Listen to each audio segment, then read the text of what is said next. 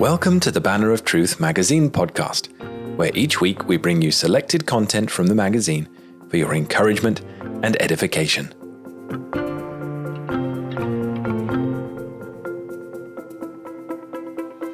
This week's selection comes from the pen of J.C. Ryle, Bishop of Liverpool between 1880 and 1900. Entitled Coming Events and Present Duties, it was first featured by the Banner in issue 3 of the magazine, dated October 1956.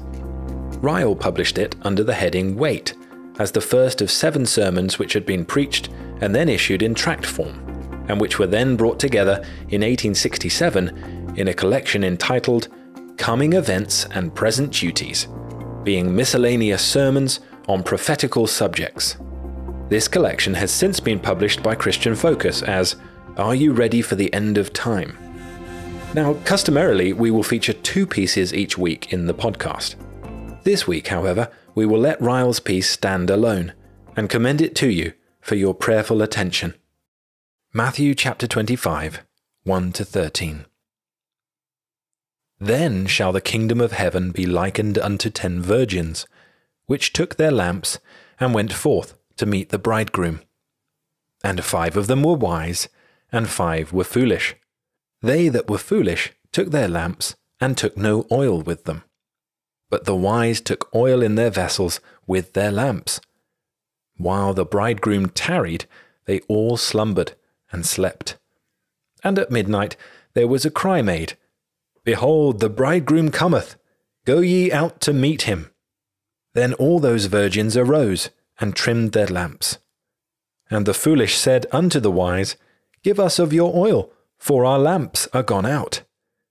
But the wise answered, saying, Not so, lest there be not enough for us and you. But go ye rather to them that sell, and buy for yourselves. And while they went to buy, the bridegroom came. And they that were ready went in with him to the marriage, and the door was shut. Afterward came also the other virgins, saying, Lord, Lord, open to us. But he answered and said, Verily I say unto you, I know you not. Watch therefore, for ye know neither the day nor the hour wherein the Son of Man cometh. These 13 verses make up one of the most solemn parables that our Lord Christ ever spoke. This parable stands as a beacon to the Church of Christ in all ages. It is a witness against carelessness and slothfulness, against apathy and indifference about religion. The figures and emblems used in the parable call for some explanation. I will give my own view of their meaning. I believe the parable to be a prophecy all the way through. I believe the time spoken of in the parable is the time when Christ shall return in person to this world, and a time yet to come. The very first word, the word then, compared with the end of the 24th chapter, appears to me to settle that question. I believe the 10 virgins carrying lamps represent the whole body of professing Christians, the visible church of Christ. I believe the bridegroom represents our Lord Jesus Christ himself. I take the wise virgins to be the true believers, the real disciples of Christ, the converted part of the visible church. I take the foolish to be the mere nominal Christians, the unconverted, the whole company of those who have no vital godliness. I take the lamps, which all alike carried, to be that mere outward profession of Christianity. I take the oil, which some virgins had with their lamps, and others had not, to be the grace of the Holy Ghost, that unction of the Holy One, which is the mark of all true Christians. Let us then learn, first of all, that the visible church of Christ will always be a mixed body, till Christ comes again. I can gather no other meaning from the beginning of the parable we are now considering. I there see wise and foolish virgins mingled together in one company. And I see this state of things going on till the very moment the bridegroom appears. I frankly say that I can find no standing ground for the common opinion that the visible church will gradually advance to a state of perfection, that it will become better and better. I fully admit that the gospel appears sometimes to make rapid progress in some countries, but that it ever does more than call out an elect people, I utterly deny. It never did more in the days of the apostles. It never has done more in any country, from the time of the apostle down to the present day. There never yet was a parish or congregation in any part of the world, however favoured in the ministry it enjoyed, there never was one, I believe, in which all the people were converted. I believe that now is the time of election, not of universal conversion. I fully admit that missions are doing a great work among the heathen. I do not undervalue these things. I would to God that all professing Christians would value them more. But as for any signs that all the ends of the earth shall turn to the Lord, under the present order of things, there are none. God's work is going forward, as it always has done. The gospel is being preached, for a witness, to every quarter of the globe. The elect are being brought to Christ one by one, and there is everything to encourage us to persevere. But more than this, no missionary can report in any station in the world. I would not hesitate to preach the gospel and offer Christ's salvation to every man and woman alive. But that there always will be a vast amount of unbelief and wickedness until the second coming, I am fully persuaded. A large proportion of tares will be found growing together with the wheat at the time of harvest. Reader, the visible church of Christ is made up of these two classes. There always have been such. There always will be such until the end. Gracious and graceless, wise and foolish make up the visible church of Christ. You yourself are described and written down in this parable. You are either one of the wise virgins or one of the foolish. You have either the oil of grace or you have got none. You are either travelling towards heaven or towards hell. Never for a moment forget this. The wise are they who have that wisdom which the Holy Ghost alone can give. They know their own sinfulness. They know Christ as their own precious Saviour. They look on life as a season of preparation for eternity, not as an end, but as a way, not as a harbour, but as a voyage, not as a home, but as a journey. The foolish are they who are without spiritual knowledge. They neither know God, nor Christ, nor sin, nor their own hearts, nor the world, nor heaven, nor hell, nor the value of their souls as they ought. There is no folly like this. To expect wages after doing no work, or prosperity after taking no pains, or learning after neglecting books, this is rank folly. But to expect heaven without faith in Christ, or the kingdom of God without being born again, or the crown of glory without the cross and a holy walk, all this is greater folly still, and yet more common. Learn secondly from this parable that the visible church is always in danger of neglecting the doctrine of Christ's second advent. I draw this truth from that solemn verse. While the bridegroom tarried, they all slumbered and slept.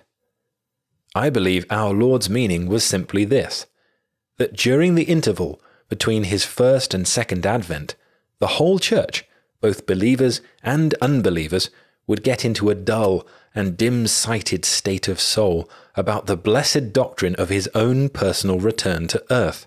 And, reader, I say deliberately, that so far as my own judgment goes, there never was a saying of our Lord's more thoroughly verified by the event.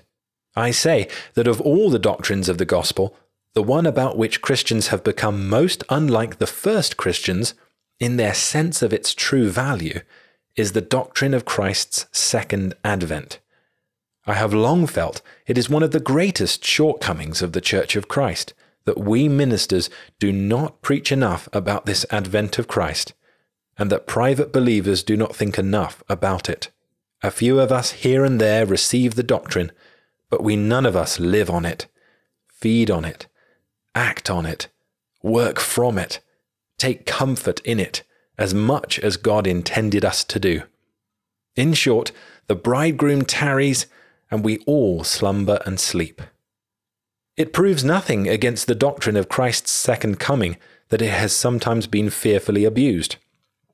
I should like to know what doctrine of the gospel has not been abused. Salvation by grace has been made a pretext for licentiousness, election an excuse for all manner of unclean living. But if men will draw wrong conclusions, we are not therefore obliged to throw aside good principles. Separate the doctrine from the mistakes and blunders of many who hold it.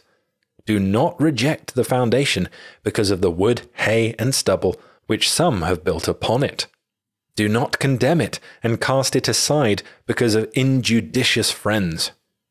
Learn, in the third place, that whenever Christ does come again, it will be a very sudden event.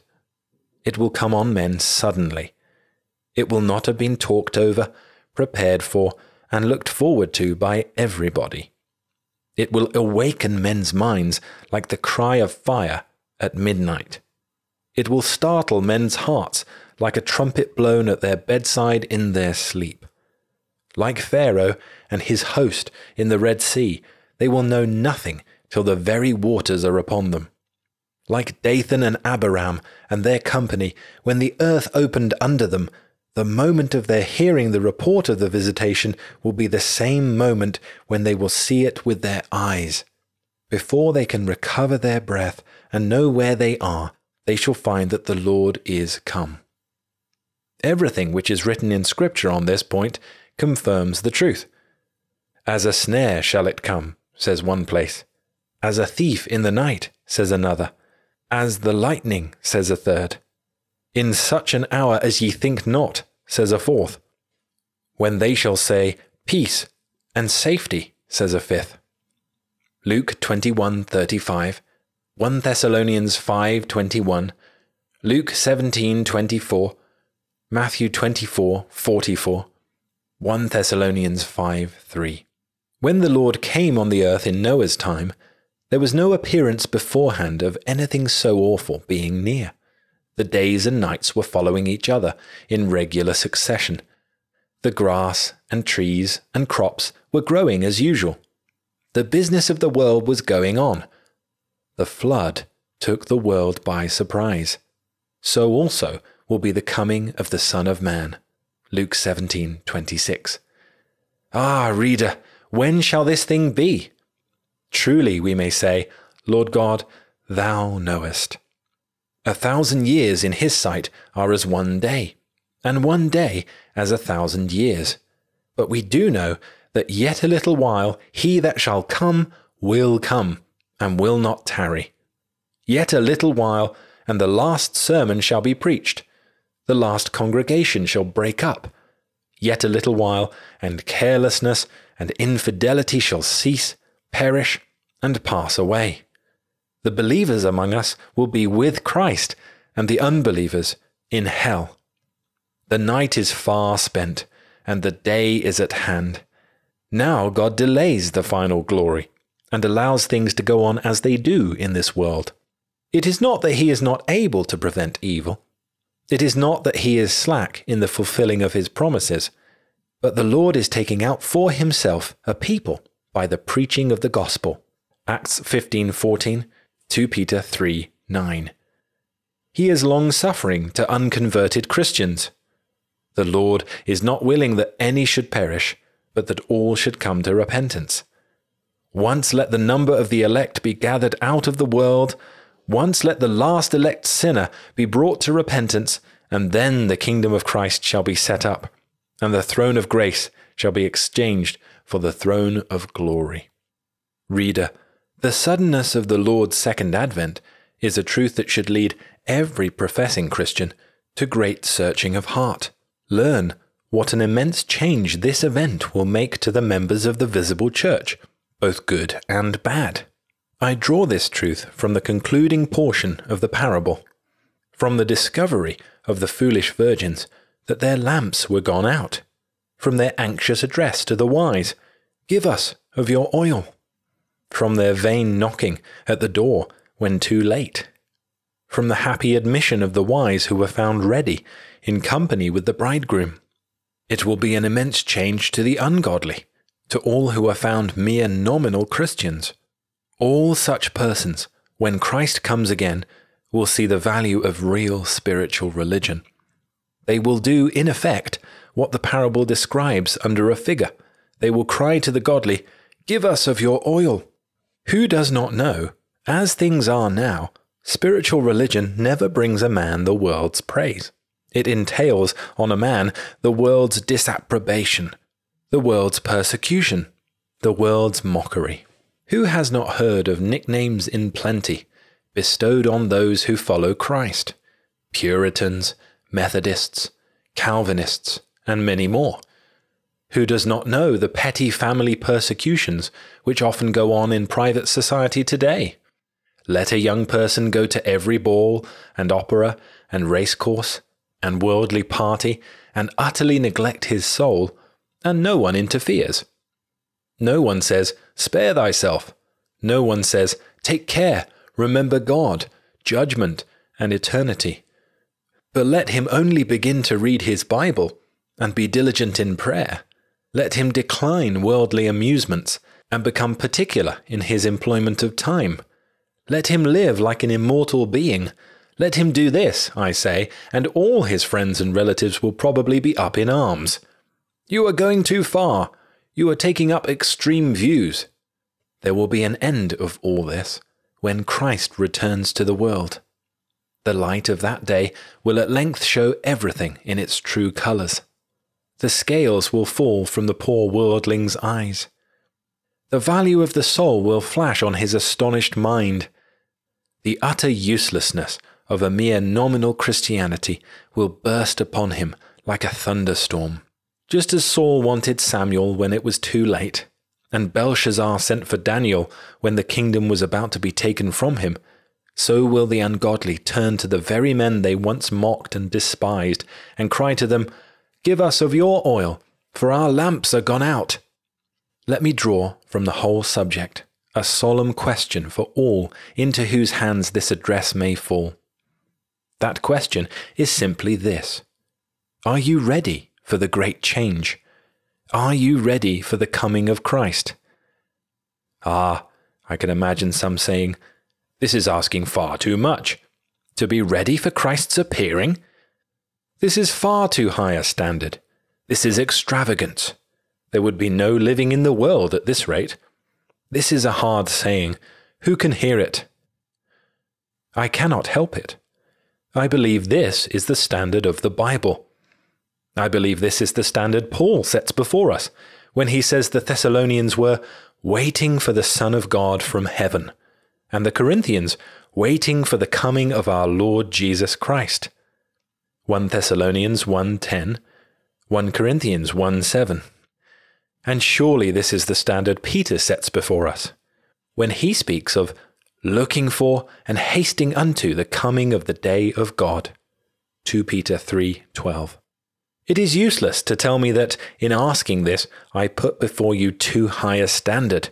It is vain to tell me that a man may be a very good man and yet not be ready for the kingdom of Christ. I deny it altogether. I say that every justified and converted man is ready, and that if you are not ready, you are not a justified man.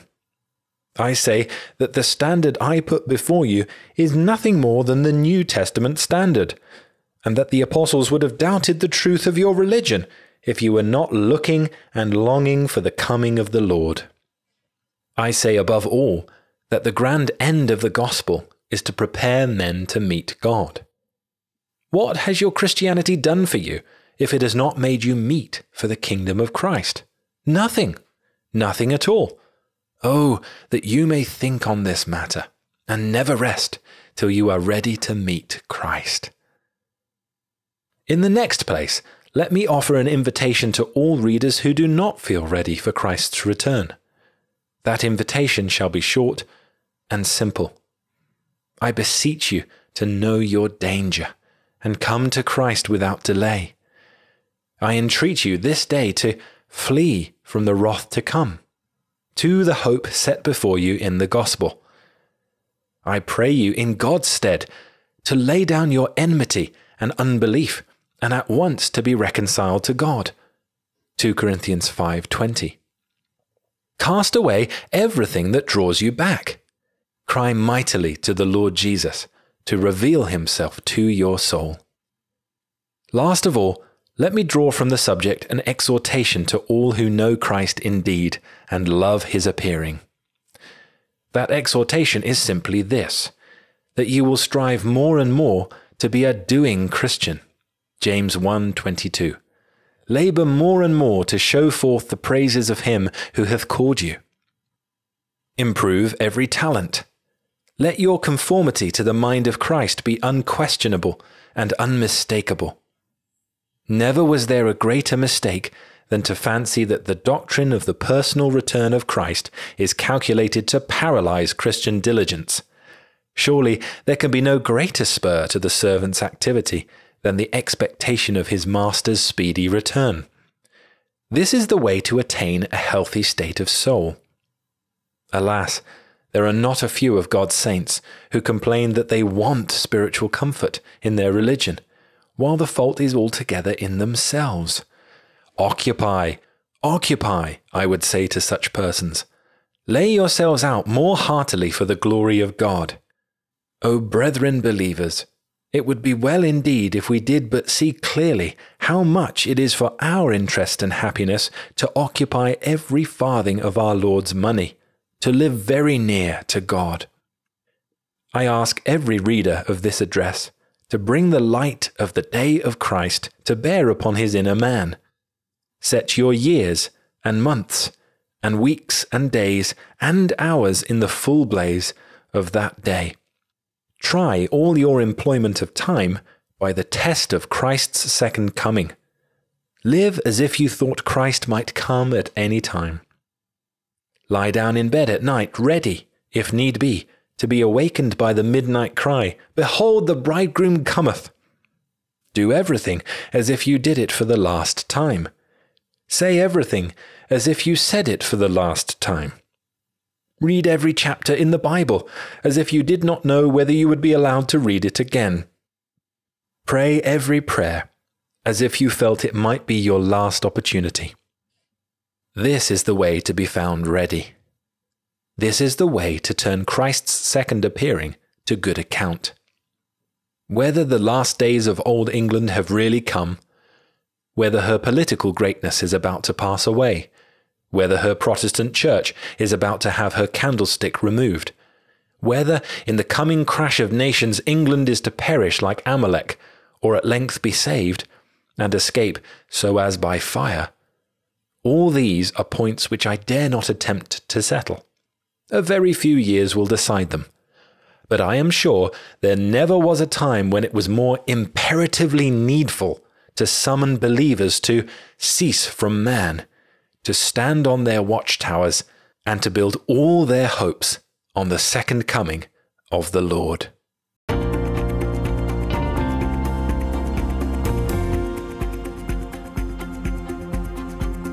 Thank you for listening to the Banner of Truth magazine podcast. To subscribe to the magazine in print or digital formats, or both, see the show notes or visit banneroftruth.org.